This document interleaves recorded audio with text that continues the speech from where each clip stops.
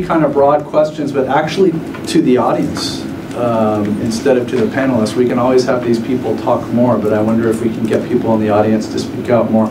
And feel free to ignore those questions and ask your own if you want, but I just want to pose some things that kind of follow from what I was hearing from the panels today. So first on positive agenda. So Carolina spoke about, there are some ways that we'd like to use these international processes to start getting positive norms within the documents themselves. One area could be on the three-step test, as Jamie and Carolina mentioned.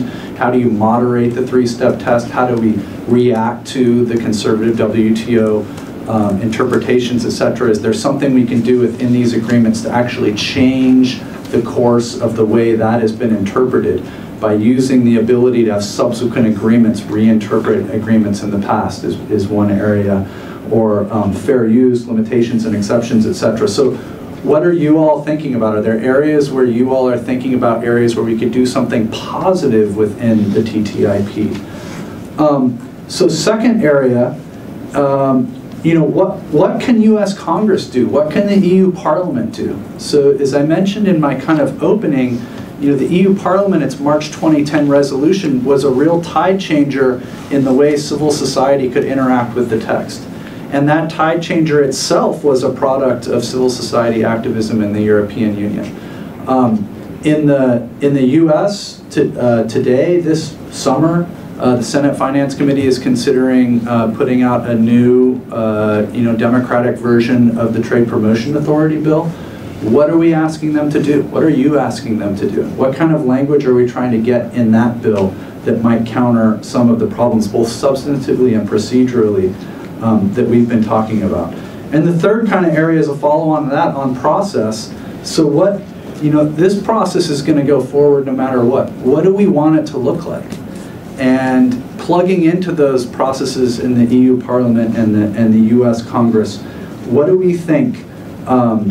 I think Gail mentioned, if we're going to do it, we should do it properly. What does doing it properly look like? Jeremy had a description of some of those possible processes.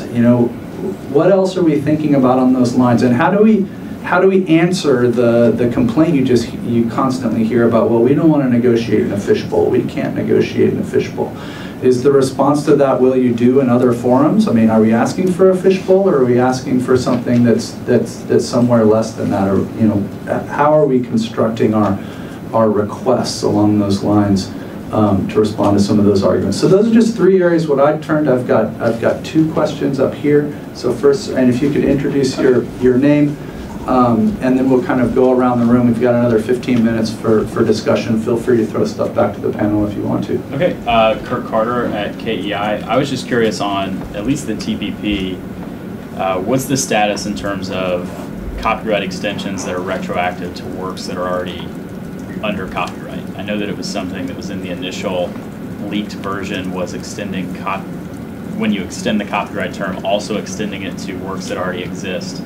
But that raised a lot of concern because you can't incentivize the creation of something that's already been created. I didn't know if they had taken that out or if they were still going to stick in retroactive term extension. And we'll take a series of questions from the room before we respond to Dave. Yeah, thank you. David Hammerstein, TACD. I had some questions on both sides of the Atlantic, especially Gael and Kostas. We've seen the reform chill in many areas of TTIP. Just the expectation of TTIP can mean the reform chill, or the bad legislation, for example, what you're talking about, trade secrets.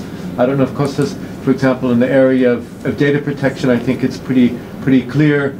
The EU is preparing a total overhaul of their copyright system at this point, and there's been a very broad consultation and things like that.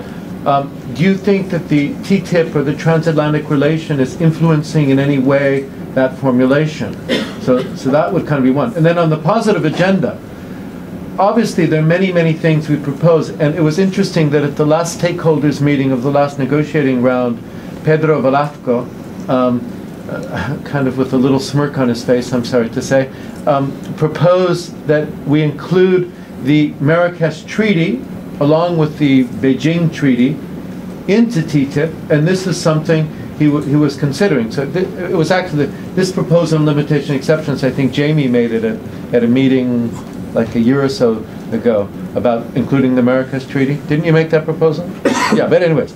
So those would be one example. But then, finally, yesterday, a number of people, including Jamie, proposed a whole series of measures that would be socially oriented in TTIP and asked USTR to have a 2-day session with NGO groups. And then privately, the head negotiator, Dan Maloney, said, well, you know, that's not what trade negotiations are about at all.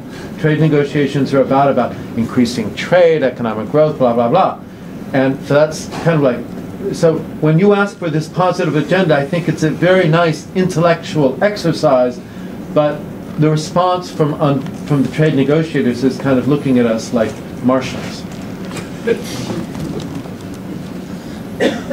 Mike first. Okay, question about negotiating objectives and U.S. law. Like Carolina was saying, there's a number of copyright reviews going on right now, and there's always talk about whether or not they're going to reduce the period of exclusivity for biologics. But negotiators are fond of saying that, you know, we're under a mandate to negotiate to levels of U.S. law, or approximately like U.S. law. But the negotiating objectives are basically also under review right now because they're renegotiating, or not sure what.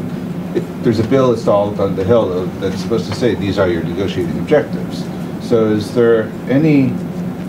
anyone battering around ideas of replacing that or modifying that line that says when you go to the table you're supposed to negotiate what the snapshot of U.S. law as it's frozen in time? I'm not sure what a rewrite would look like or a tweak would look like, but it seems like just common sense says things change, and it might be worth thinking about another way of writing that sentence in that code. So we haven't really seen, or at least I haven't heard of any examples of how trade secrets protection measures has been used to sort of stifle access to knowledge. But maybe you guys know of an example of that, or maybe be creative about how that might be applied. You know, of course, I feel like the copyright industry would also get creative themselves to apply the trade secrets protection measures to do that. So maybe sort of think about what the implications of these trade secret provisions could be on access to knowledge in the future.